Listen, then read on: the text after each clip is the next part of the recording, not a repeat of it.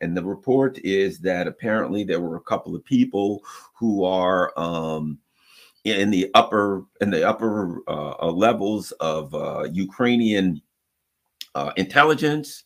The report we're getting is they were involved in some kind of an assassination plot or attempt of, when it comes to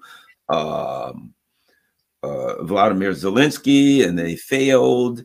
Could it be true? Yes. Could it be, bull crap? And maybe they're setting the table to rub him out. I don't know. I do think it has to do with the fact that here we're getting close to May 21, and his legitimacy as a U.S. puppet president will soon be coming into question. Your thoughts on the reported, I'm just going to call it a reported assassination. I mean, it could very well be true. It could very well be true. I'm not saying it's not true. I'm just saying I keep an open mind on this. I guess we can look at it either way, but your thoughts on the reported assassination attempt on our boy Zelensky? Well, first of all, the report comes from Zelensky's office himself. So, it's not a rumor coming from, the cousin of a cook, of a driver, of a, railroad worker who heard it from a grandmother of a, this is coming from the presidential office itself. So, there's a reason why it's coming out, and we need to explain that first of all. Now let's talk about the details. I mean, I first of all, I would start off by saying that I don't believe that Russia would be involved in this kind of crude attempt. As we speak, if I might just say this, if Russia wanted him dead, it wouldn't be an attempt. That's the first thing. They wouldn't attempt if they wanted him dead. But go ahead, Scott. No, if they wanted to take him out, they would take him out. But Russia is a nation that understands that once you start getting in the business of assassinating heads of state, it's a two-way street, and you don't want to encourage things of that nature. The other thing is that Zelensky is one of Russia's best allies right now. I mean, you couldn't pick a better president for Ukraine than Zelensky when it comes to the Russian perspective. He is a man who is increasingly alienated with his own public, his own military. He's alienated with his Western supporters. Why would you ever want to remove this guy and have him replaced by an unknown? Somebody who might get along better with the allies, somebody who might be supported by the public, willing, who can motivate the public to continue the war, etc. All of the mistakes that Ukraine has made, and there have been many since this conflict started and even before this conflict started, land on the desk of Volodymyr Zelensky. He is the ultimate fall guy. And, from the Russian perspective, I just let this gift keep on giving for as long as it can. Russia's already made it clear that they're not going to negotiate with him. He's been put on, a wanted list.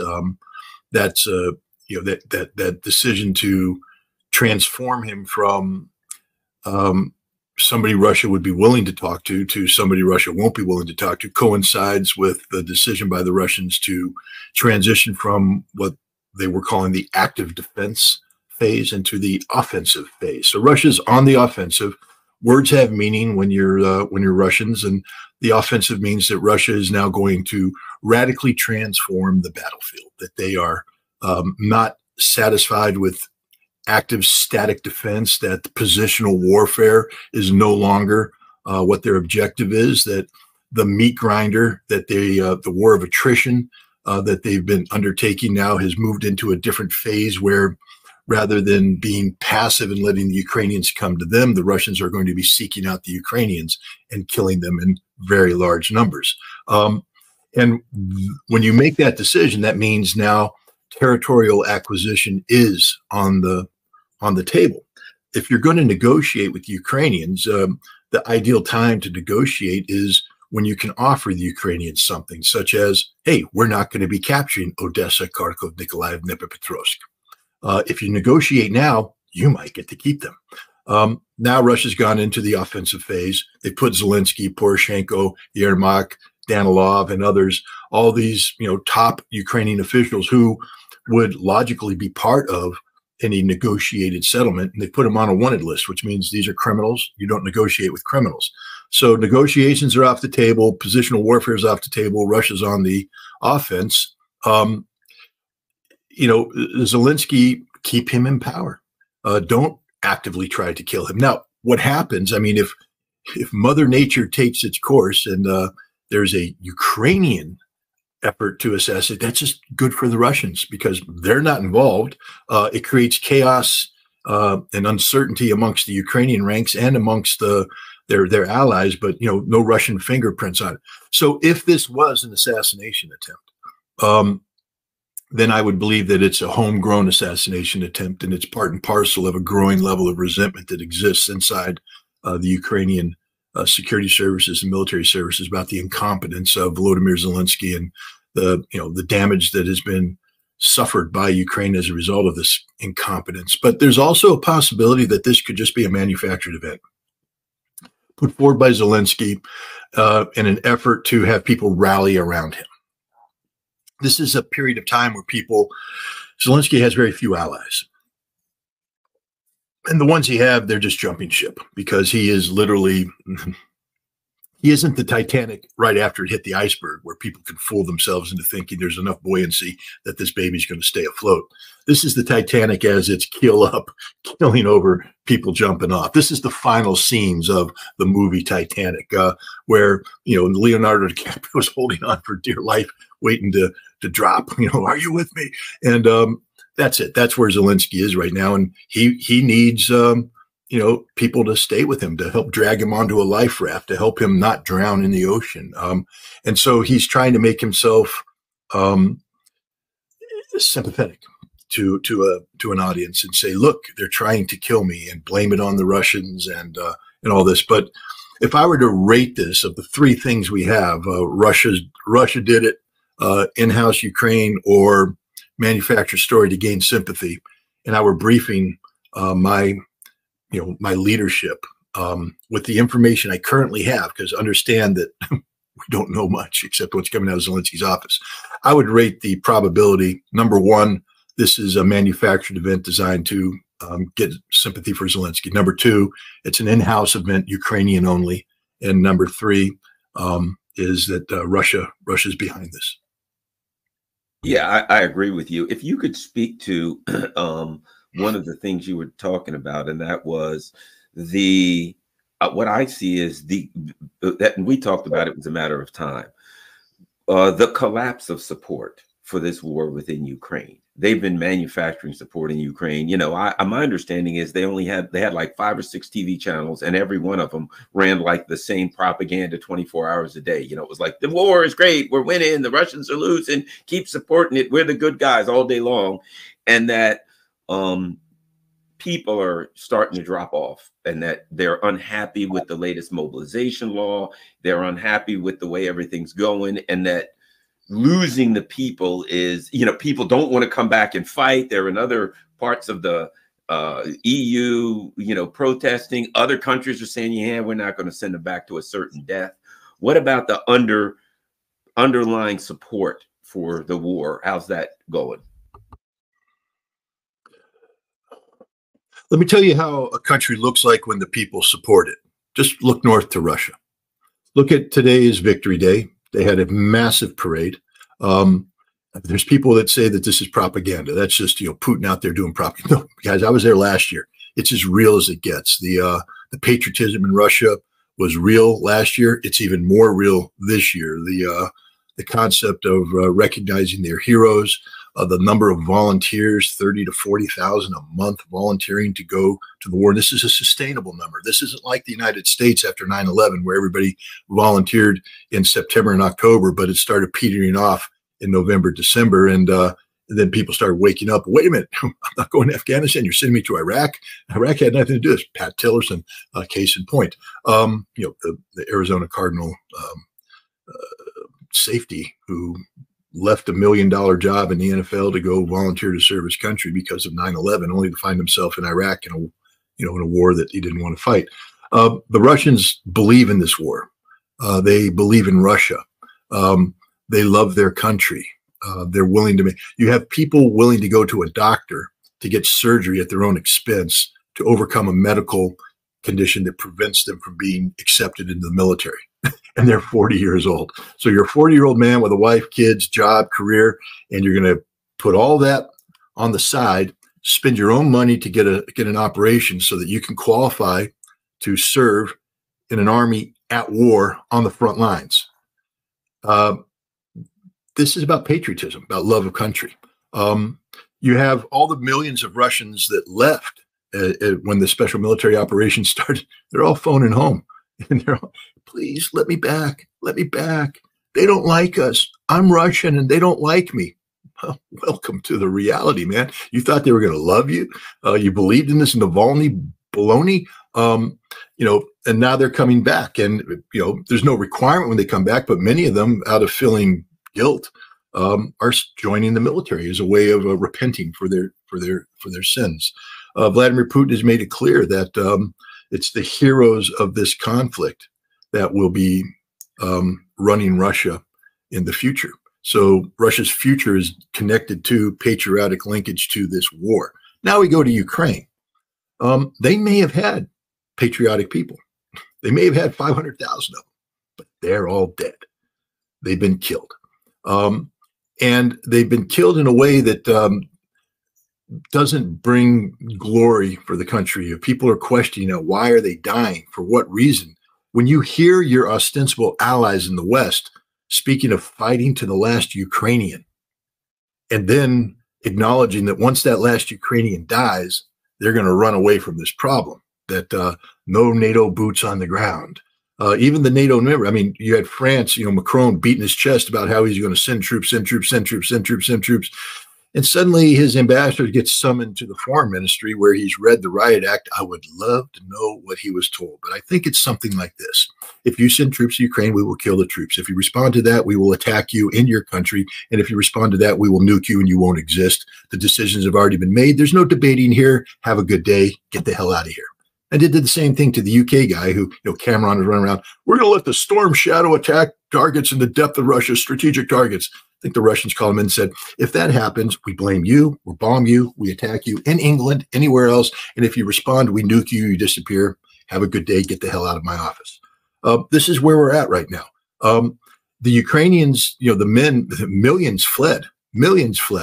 But unlike the Russians who fled, they're not phoning home saying, I'm coming home to volunteer, to serve in the military. They're saying, keep me the hell out. I don't want anywhere near this front line. The Ukrainian army right now is in a position where they're out of volunteers. Nobody's volunteering. They have to pass mobilization laws, and people are being conscripted unwillingly. Some unwillingly go because it's the law. Many others are beat over the head, thrown into a van, taken to train. How do you expect them to perform on the front line? They had one video where a guy was shouting, I have children at home. I have children at home. And they were still trying to stuff him in the van, but fortunately some people intervened and he got leave. But what would happen if he didn't leave the van? They take him to training and he has children at home. But you think he's focused on training? You think he gives a damn about the training? And then they put him in the front line. They put him in a car. They kick him out at the front line and say, your position's 500 yards that way, and there's artillery shells falling down. You think he's going to sit there and say, yep, let me crawl on my belly to get that front line, getting hunkered in, take a look, my left and right. Do I got my javelin? Do I have my grenades laid out? If the artillery comes in, am I ready? Have I prepared my position? Or is he going to say, how the hell do I get out of here back to my children who I left at home? Ukraine is a fundamentally broken country. The Azov battalion regiment turned into the 3rd Assault Brigade. They don't want to fight anymore because they're tired. They've been the Fire Brigade, because as the rest of the Ukrainian military collapses, as we've been talking about, they're the ones sent in to plug the hole. And they've been plugging the hole. They were plugging the hole in Bakhmut. They plugged the hole once in Adviivka. And then they were told to go to Adviivka again. And they went, nope, we're not doing that. And then they were told to plug the hole near Chasiv Yar. Nope, we're not doing that because plugging the hole means dying in place because there are no forces to rotate us out. We'll go in there and then you're going to tell us to stay there and we're just going to die. These Fab 500s, Fab 1500s, these guided bombs are going to come in and just blow us to pieces. There's no air defense. There's no artillery to come in and hold them off. We're just going to die. We don't want to die. the 67th Brigade, mechanized or armored brigade, mechanized brigade. These were the right sector guys. They brought all these right sector Nazi thugs, brought them together, formed them into a unit. They've run off the battlefield saying, we're not willing to die for this anymore. The 25th Air Mobile, a neo-Nazi formation, people who sing Bandera songs when they wake up in the morning. They have been almost disbanded because they refuse to fight anymore. These are the elite units of Ukraine. The 47th was sent in. They fought. They're dead. The best units Ukraine have either died on the battlefield or have refused to fight. As we speak, the front is just collapsing. If the Russians take Chasiv Yar, not if, when the Russians take Chasiv Yar, it's a small town but it occupies a strategic height. When you look at the map, it's the high point. And from Chasiv Yar, the terrain goes down and goes off to Kramatorsk and other Slavyansk. And the Russians will have dominance over here. The Ukrainians won't be able to do anything. And so it's inevitable then at that point in time, the Russians break out. That's why they're moving 100,000 troops in here, another 80,000 troops there, another 120,000 troops there, troops that haven't been committed to battle, freshly trained, freshly equipped, led by leadership that's combat hardened. That's the reality. So the Ukrainians, it's a total mismatch right now, a total mismatch. This is why in the West, you have them saying, not what do we do if the Ukrainian army collapses? It's what do we do when the Ukrainian army collapses and the Russians break through their defensive lines? What's our strategy? And this is where you have France, Macron making the ridiculous statements about, if that happens, we will send French troops in to plug the hole. And the Russians are going, no, you won't. We'll just kill you. There's rumors that they sent 100 sheep-dipped French Foreign Legionnaires in as sort of the advanced element of up to 1,500 Frenchmen that would, again, sheep dip means that you're in the French army, but they dip you to make you look like you're a Ukrainian, but you're still getting paid by the French army. You're under French command. You're French. They sent 100 in. I think the first day, 7 of them died. Many others were wounded, and I think they've been dying ever since. And the French are outraged. How dare you target a Frenchman? And the Russians are like, we don't care. We'll kill them all. Bring them on. And then we nuke you. This is a situation on the battlefield that's unsustainable for Ukraine. There's no hope. And again, the man that everybody's blaming is Volodymyr Zelensky. So now we come back to the beginning. Why would Russia? Because imagine what happens if you remove Zelensky and you get a charismatic person who's competent. Everything you just struggled to achieve has the potential of being at least momentarily reversed, because suddenly those units that don't want to fight say, I'll fight for him. And now they come into the line, and now you have to go back to a more difficult fight. Russia's fought very hard to get to this position where they are right now, and this is time for the decisive blow. The last thing they want to do is allow the Ukrainians to alter the algorithm and extend this fight. It doesn't change the outcome, but it changes the cost and it changes the timeline. The Iranians have a saying, thank God for making my enemies fools, right? Yeah. So, I mean, if Zelensky's your adversary, I'm with you. This guy's a disaster. You wouldn't want them to get a makeover of this thing. Let me ask you this. Kharkov, Odessa. I think Kharkov is done. That's going to, we see the direction that that's going. Odessa. There's all of this talk about, will the Russians take Odessa? Will NATO try to stop them? Will they put troops in there? Blah, blah, blah. It is my opinion, throw it to you, the Russians have made a decision. This is our border, and we're protecting our border, and we're going to do everything we can. They have launched attack after attack on the Russians from Odessa. If I were the military mind or the political mind behind this, I would say, we ain't coming back to this again. We're not redoing this in 5 years. We're not going to deal with these people. We will fight now. If they want to fight for Odessa, they ain't going to fight for Odessa in 5 years. They're going to have to fight for it now. We're taking Odessa. We're taking everything that we need one time. We played with these guys. We had Istanbul agreements, Minsk agreements, this agreement, that agreement. Now we got to fight. We'll finish this fight once and for all. If I were the Russians, I'd take everything I wanted, and that would include Odessa. You've hit me from Odessa and threatened me from Odessa. That is the way I see it. I'm just saying, I don't know what the Russians are going to do. That is what I would do. Your thoughts on the Russians? Will they take Odessa? Will they negotiate for it? What happens with Odessa? Let's start with this. I think the first thing that's going to fall will be Kharkov, and probably Chernihiv and Sumy. The Russians are going to retake the territories that they took early on in the special military operation. They have one army group already formed up. They have another one coming in, and they have to do this. And the reason why is that the Ukrainians have been launching attacks against Bryansk and Kursk from the territories near Kharkov. And so Russia has said that one of their priorities is to create buffer zones to ensure that the Ukrainians can't attack Russian soil. And so I think that decision is being made. Whether or not they choose to fight urban warfare against Kharkov or just surround it and make it surrender, my guess is they're just going to surround it and then make it surrender. There's no reason to you surround it and then basically it's at your mercy. You just use your intelligence to find out where the military units are and you destroy them piecemeal. You encourage the population to rise up and you take the city without having to go street to street fighting. But they can surround it, and I think they can push in and take Sumy, Chernihiv, and the rest of Kharkov. That creates the buffer zone that keeps the Ukrainians away from the Russian border. And this is politically very important for Vladimir Putin. It's a promise he's made to the Russian people. But here's, from a military standpoint, why it's important. Because when Russia does that, it's going to strike decisively. And the Ukrainians will have to divert all of their reserves there in a losing cause because they'll be interdicted on the way up, et cetera. But by coming in there, Russia now forces Ukraine to commit. And then Russia does, I believe, make the move on Nikolaev and Odessa. There's a reason why they formed the Dnieper River Flotilla.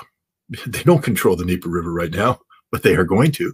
And when they do control it, they're going to need to maintain control because they're going to have to put bridges across so that they can sustain offensive operations. The Dnieper River Flotilla is going to control the river on both banks, enabling Russia to get that bridgehead over in the Zaporizhia area, because remember, they are going to recapture Zaporizhia. They get to the Dnieper River, they'll cross, they'll move on, pivot south, take Nikolaev, and now they'll be positioned on Odessa. Now, will they go after Odessa? Again, the Russians' words are important and actions are important. The Russians don't do anything that has no meaning. Meaning, if they're going to do something, there's a reason. I've worked with them long enough to know that every little thing has a purpose.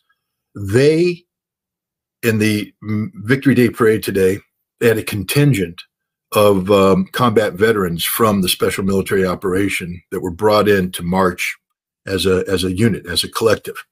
And with them, they carried, and this is the important part, the battle standards of the Soviet units that captured Kherson, Zaporizhia, Mykolaiv, Odessa, Odessa, Odessa. Okay, I mean, the Russians just aren't the kind of people just to do something like that and say, oh, well, we didn't mean it. I think once the Ukrainians pivot up, the Russians are sitting on another 120, 200,000 troops. This is the beauty of having 30 to 40 guys volunteer every month for combat, in addition to your normal contracts, because a lot of people get conscripted. There's 2 conscription phases per year. Now, conscripts aren't supposed to be deployed in combat outside of Russia.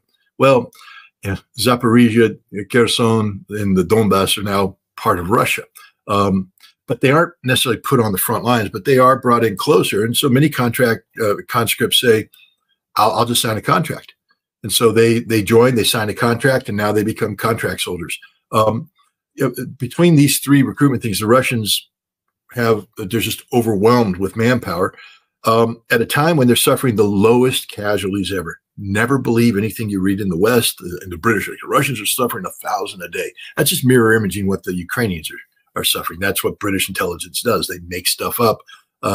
They deflect or reflect what's happening to Ukraine onto Russia for propaganda purposes.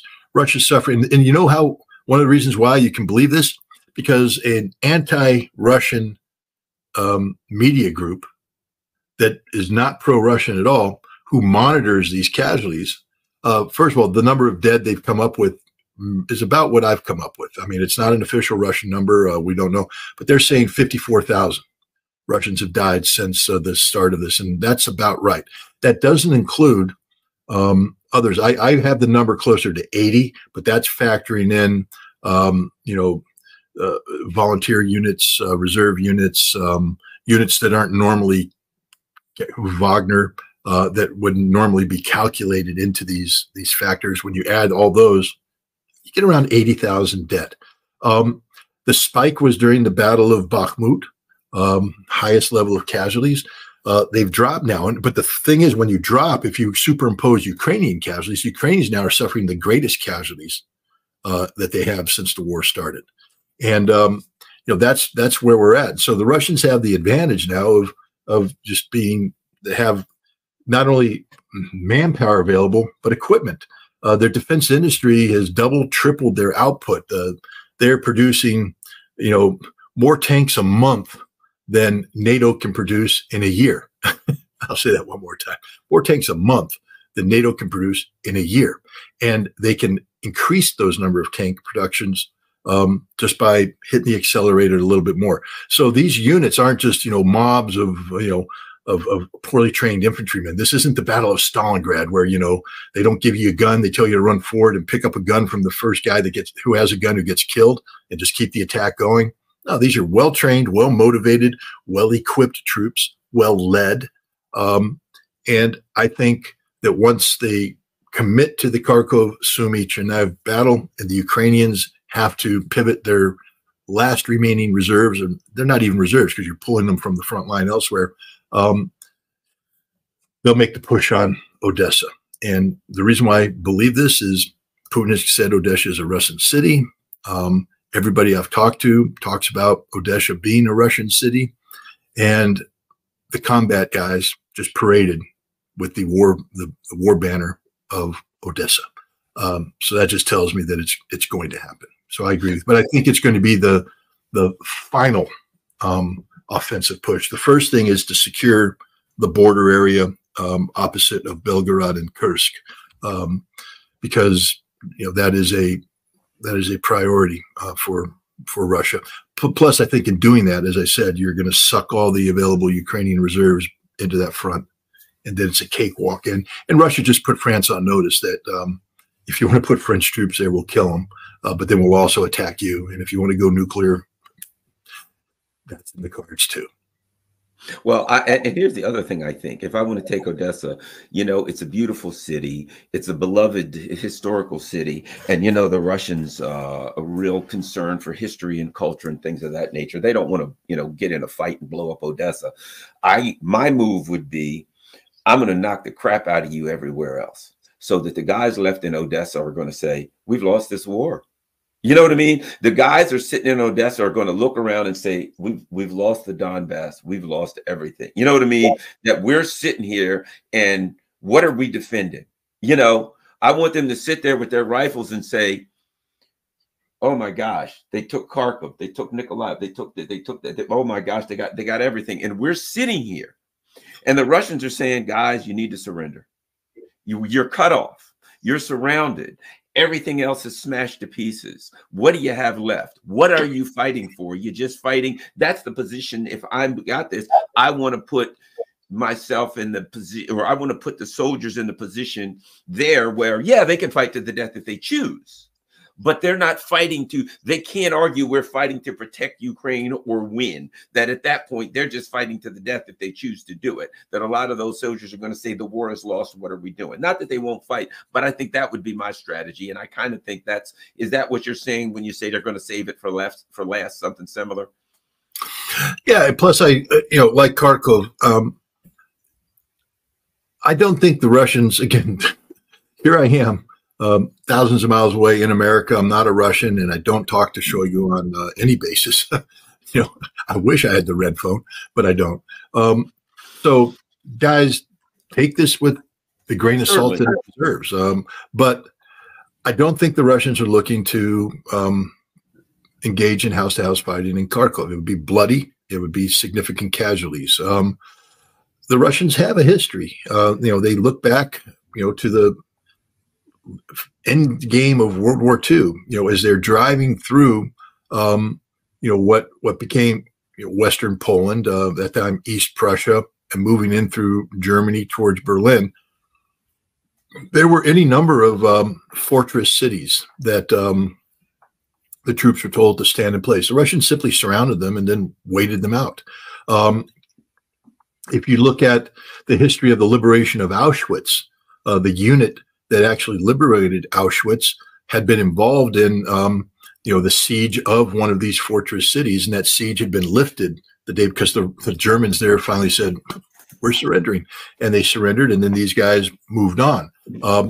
But the Russians have enough troops right now where they can encircle a city and just place it under siege. And the Ukrainian forces there, both in Kharkov and in Odessa, there are pro-Russian insurgent groups, partisans. And so this will not be an easy existence for them. They will have no resupply, and eventually they will have no choice but to surrender. And I believe that they will surrender, just like the German troops did. The other option that can happen in Odessa is you blockade from the land, but then you allow the Russians to pull either a Taman Peninsula scenario, a Sevastopol scenario, or a Königsberg scenario, meaning that as the Russians blocked off all land retreat and pushed, they took advantage of being on a port and evacuated on ships. And so you could see a lot of Ukrainians being pulled out and sent to Romania, for instance, where they would be interned. Maybe they could be brought back into the battle that way. But and I think the Russians would allow that to happen because, again, Sun Tzu, rather than surrounding your enemy, leave them an opening to retreat, because then, rather than being confronted with the only option of fighting and dying, they'll see that I can possibly survive. Human instinct takes over and they leave. So I think with Odessa, the Russians will be encouraging the Ukrainians to leave by sea as opposed to defend the city until the last man on the last block of the last house of the last block. Odessa has too much history. The Russians love the city too much. I don't believe they're, they would be looking forward to destroying it and house-to-house fighting. And again, when the Ukrainian troops that are defending it realize that A, they're not going to win, there's no relief column coming their way. B, the population is hostile, so they're being attacked from inside and from the outside. And C, oh, we've been given a way out of here.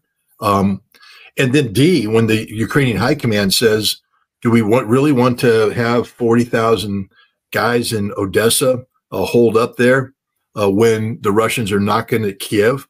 Maybe we need to get those 40,000 out up to Kiev and see what we can preserve there. So, these are the options that I see. I don't see Russia doing urban fighting. I see Russia surrounding, drawing upon the lessons of World War II. And, and the Ukrainians, humans are humans. And we know how people behave in environments. Mariupol was a shock to the Ukrainians. They thought they could hold out, defend, launch an attack. And Mariupol taught them they can't. Bakhmut taught them the futility of city-to-city fighting, as did Avdiivka, as is all the other battles that they fight. There's not a single scenario that has Ukrainians winning. And so most people don't want to commit suicide, especially in support of a losing cause. Zelensky is not, Adolf Hitler, meaning that there isn't a fanatical core of Ukrainians that are totally dedicated to Zelensky as a human god. Hitler, for whatever reason, a lot of Germans who believed in him and were willing to die for him right up until the very end. I don't think there's a lot of Ukrainians willing to die for Zelensky right now. There is some breaking news. We can get your thoughts on it. Iran to change nuclear doctrine if Israel threatens its existence. Iran announced that it would change its nuclear doctrine should Israel threaten its existence. A senior advisor to the supreme leader said on Thursday, according to Reuters. Iran has consistently reiterated that it does not intend to build a nuclear bomb. But should Iran's existence be threatened, there will be no choice but to change our military doctrine. Also, Iran has the necessary capabilities to develop a nuclear bomb and advanced nuclear weapons. And so bottom line is, this is a, we've talked about this before, but this is a pretty much an official announcement by Iran from, and now this comes from the Kamal Khazar. So we've got a name behind it. One of the top officials, look, guys, if you threaten us with nukes, we'll get a nuke and nuke you. It was rumored and discussed and stuff like that, and it came from somebody at the what is it? Their whatever guard, the IRGC, the Republican Guard, whatever it's called. But now the government's come out and said it. What are your thoughts on that, Scott? Well, this is serious.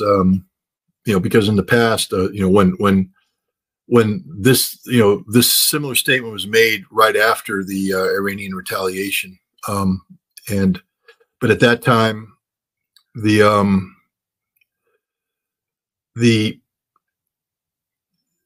source was from a Telegram account that turned out to be a fake account, and so you had to dismiss the source. Now it's coming from the Student News Agency, which is literally an arm of the Iranian government, and it's quoting an Iranian government official linked to Supreme Leader Khamenei. Now, unless the Iranians come out and immediately denounce this, you have to take this seriously.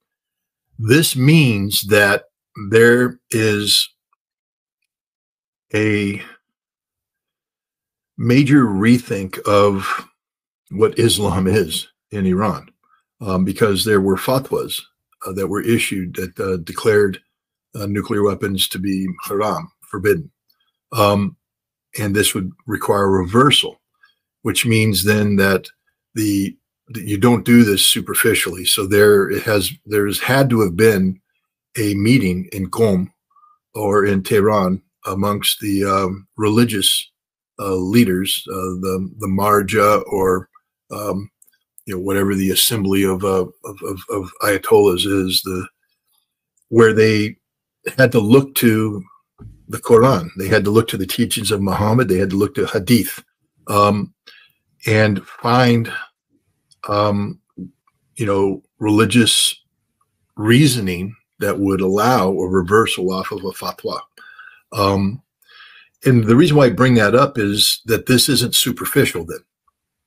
We shouldn't be dismissive of this. This means, because in order to make this shift, this means, because I have to tell you, I quote the, I could have quoted, but there it is.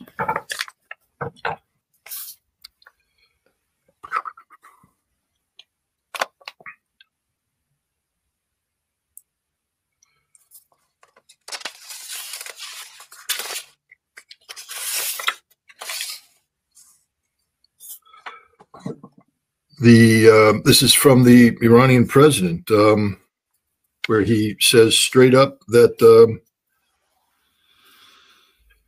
there is no potential in the military dimensions of nuclear weapons. There is no potential in the military dimension of nuclear weapons. Iran doesn't believe in it.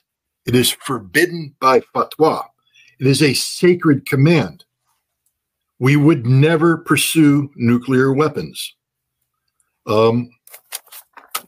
That's a direct quote from the president of Iran. Direct quote. And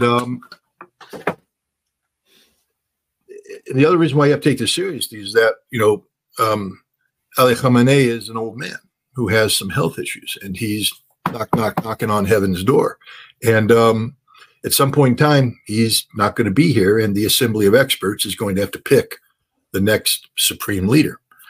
And one of the men who has the inside track on that is the current president, Ibrahim Raisi, who is himself a very well-regarded Islamic scholar, a religious figure in his own right. So, and this is him saying it. And so to make this shift, it's a fundamental shift that has to be done properly in accordance with Islam, because otherwise you are a Islamic republic that the reason you exist is because you're promoting Islamic ideals. And you've already said, in accordance with Islam, nuclear weapons are forbidden. And now they're not? How do you square that one? But the other interesting thing about the Shia faith as it's practiced by Iran is that it is a living religion. And what it means by that is, for instance, if you train to become a grand Ayatollah in 1860, and you were trying to form a marja, a gathering, a following, you would publish basically your interpretation of Islam based upon a current social environment. And then people would read that and decide whether or not they supported you. There is a democratic aspect to this. People would read it and say, I don't believe in this crap. And then they wouldn't come to your marja, and you are a failed Ayatollah. But if you publish it and people say, yeah, I agree, and they come, now they're going to listen to you as a learned individual, etc. So if you whatever they were defending in 1860, I guarantee you in 1990, they were defending something different. And in 2020, they were defending something different because society changes. There's societal challenges now to the people that faith has to address. You have to deal with television, radio, internet. These are things that weren't considered back in the day. So now, we know that Islam is a living religion for them, that you have new Islamic leadership coming out, publishing their interpretation based upon 40 years of study. It's not superficial. And then they say, how do we deal with the internet? How do we deal with, with radio and television and things of that nature? And so now you are confronted with a new reality of the age, which is imminent nuclear destruction at the hands of an openly hostile nation. What does Islam say about that? Because Islam does say that these weapons, indiscriminate killing of women and children and all this is haram, forbidden. That's why nuclear weapons aren't supported, because it's not that they kill, it's that they kill indiscriminately. They kill the innocents that you're not allowed to do this under the interpretation that they put forward. Now what you're saying is, I imagine that they had religious scholars look at this and say, yes, but, it's one of those. Right, exactly, yeah. But Muhammad said, when confronted with this, that, and the other thing, you may make an exception that it's more important to preserve the Islamic State than it is to, do this, that, and the other thing. I don't know. I wasn't sitting in Qom when they went through all this, but I can imagine that, like any religion, you can attack it from different angles. And hell, we got Christians, telling us Jesus, who said, turn the other cheek, really, and who said, don't cut off the ear. I'm healing the ear of the man that you draw through. That Jesus is actually saying, go forth and kill in my name. Amen. Praise be the Lord.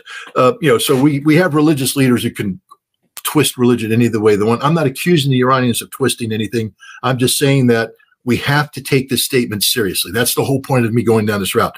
This is not a throwaway statement. This is not a casual statement. If somebody close to the supreme leader is making this statement, that means that the supreme leader has met with the religious leadership of Iran and considered the implications of that statement, because it has to square now with a new fatwa that will have to be issued at some point in time that says that other fatwa no longer is in existence. This is why we're doing what we're doing.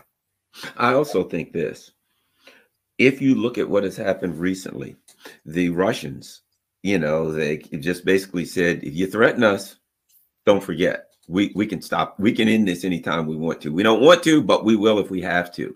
And similar throughout this time, recently I was reading where one of the politicians was asked in Russia, one of the top politicians was asked, are you going to change your nuclear doctrine? And he said, it is what it is.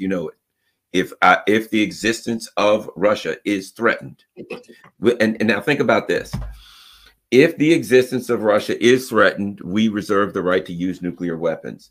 And the Iranians have said, if Israel threatens its existence. They use the exact same words. And I think there have been meetings there. You know, there's concern because Saudi Arabia has said, hey, if they won't get nukes, we want nukes. You know how that works. Other people in the neighborhood are going to say, hey, we want nukes too. And here's the thing. There are people in the neighborhood with enough money to find a way to get their hands on nukes if they want to. I know that has to scare the bejesus out of the U.S. and out of a lot of people around the world. And I think I understand where the Iranians are coming from. Your thoughts on that?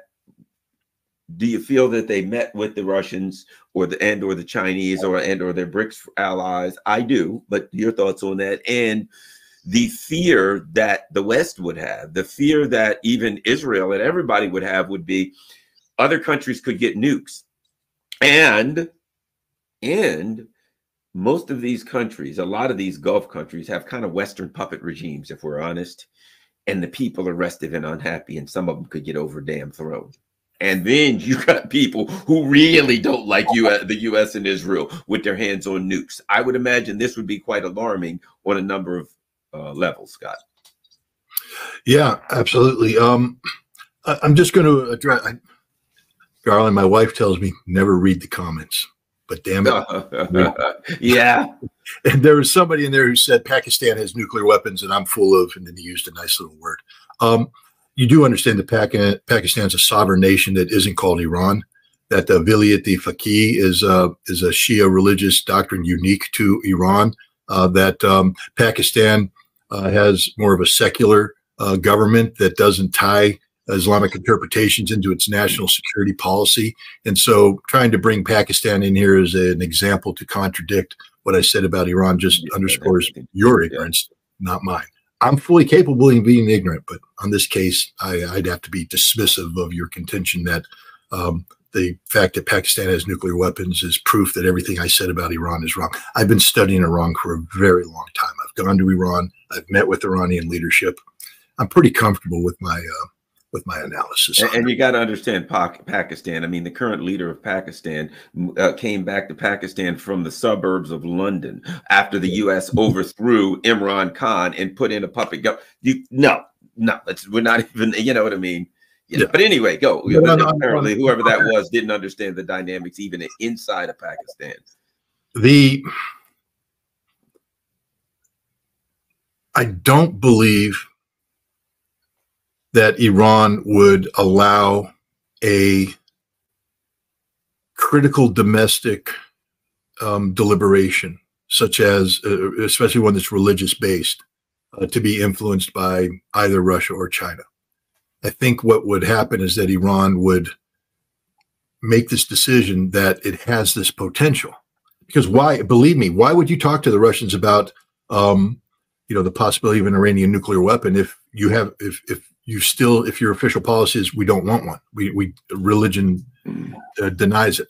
So I think they first have to cross the internal bridge, saying that if the following conditions exist, we have no choice but to do this. And it's justified under Islam. Because remember, this statement by the gentleman said, if decisions are made. It didn't say that we've already made the decision. It's if the decisions are made, Iran is prepared to go this direction. So they aren't building a nuclear weapon as we speak.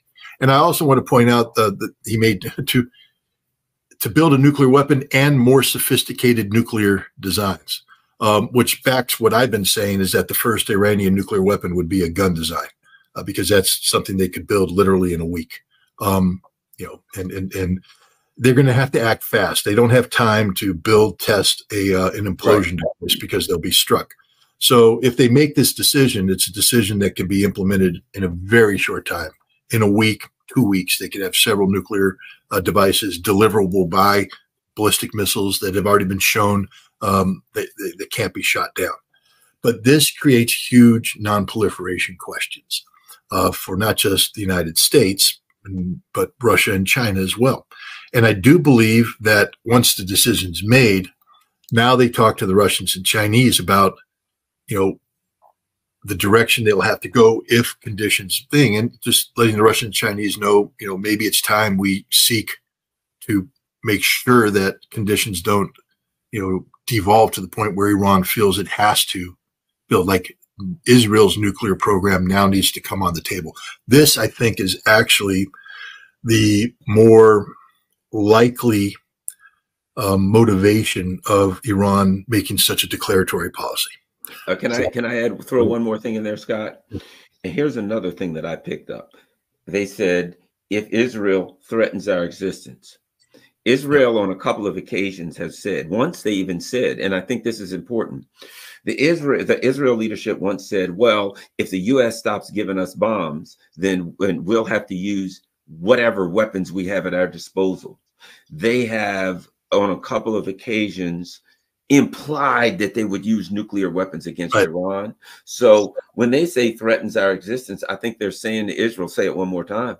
You said you'll nuke us.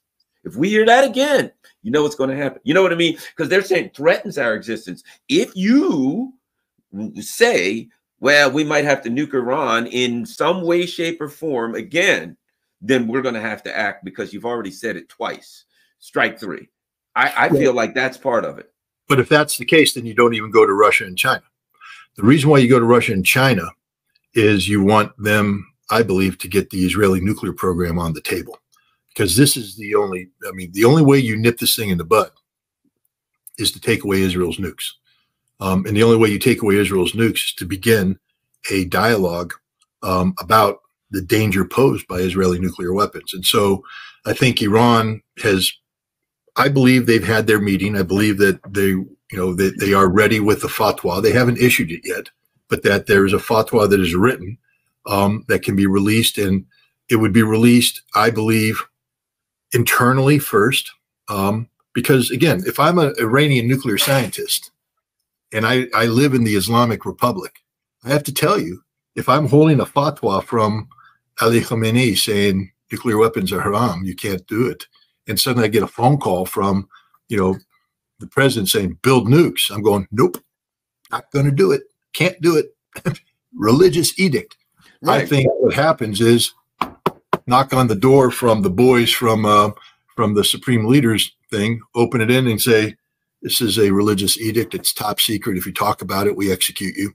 But as you understand, that we have now, the fatwa is that we will build nuclear weapons, and you have 1 week to get it done. Move. And then when the weapon's finished, that fatwa becomes public, becomes declaratory policy based on reality. That way you tell the Israelis, yeah, you nuke us, you die, and we have them. They're on the missiles. Right now, we're ready to rock. Now, the thing you tell the Russians is that's the scenario. If you don't want it, then help us make sure it doesn't happen. That we need your help diplomatically to neutralize the Israeli nuclear threat to Iran. Because if you don't, we have no choice but to go in this direction. So to some extent, the Russians and the Chinese, who've been meeting with Fatah and different groups trying to organize some kind of a peace, in a way, I guess, it gives them another weapon. You know what I mean? It gives them something else. Not saying that's the intent. I personally think that Iran does feel threatened by Israel, because Israel is threatening them with their nukes, but I do think it also gives Iran and China something else to work with, to say, look, we can resolve in order to do this, we're going to have to resolve this. This is a dangerous issue. In hindsight, perhaps Trump shouldn't have backed out of the Iran nuclear deal after all, but it is what it was. You know what I mean? That opened the door for this. That opened the door for this when the U.S. arbitrarily backed out of the Iran nuclear deal, but that's a whole nother show. But at any rate, it does give people who are searching for peace or trying to coordinate something for peace another, I don't want to use the word weapon when I'm talking about peace, but another arrow in their quiver. How about we go with that metaphor? So I agree. First of all, this is the fact that we're talking about this should scare the living crap out of everybody. Unfortunately, it doesn't. Based upon the comments I'm not supposed to read, there's just people that just don't take this thing seriously at all. Because we become sort of immune to it. Nuclear weapons have existed for the totality of everybody here's life. And they were told at one time that there was disarmament, there was arms control, that the nations believed that this wasn't going to happen. So we're not worried about it. Nobody would be insane enough to use it, etc. There are two things happening right now. There's this, which scares the crap out of me, to be honest, because nobody wants Iran to have nuclear weapons. That just not because they're Iranians and they can't have nuclear weapons. It is a dangerous escalation from a proliferation standpoint. Even if Israel and Iran avoid nuclear conflict, Saudi Arabia isn't going to let Iran. They're going to get a nuclear weapon. Saudi's going to get them. Yeah. The United Arab Emirates will get one. I was in the UAE in 2008 at a conference and met with the prince and his advisors who were pursuing a UAE nuclear program. And they had in place all these checks and balances. They were going to work with the safeguards, but you looked at it and those could be stripped away at any moment. And the UAE would be left with a nuclear weapons capability. And they aren't, they are the Sparta of the Middle East. You think Sparta is going to say we're not going to have the best weapon once the weapon becomes, in vogue. And here's where you need American leadership. I mean, this is, we need to, we could stop this today. We could just go to the Israelis and say, guys, your nuclear program's on the table now. We're done. We have to look at a whole new Middle East security framework. Your weapons aren't part of it. They're destabilizing. We can't have Iran building a nuclear weapon, and we're not going to allow a situation where you feel you have the need to nuke Iran because then, Pakistan may nuke you, and then wham, we're in trouble.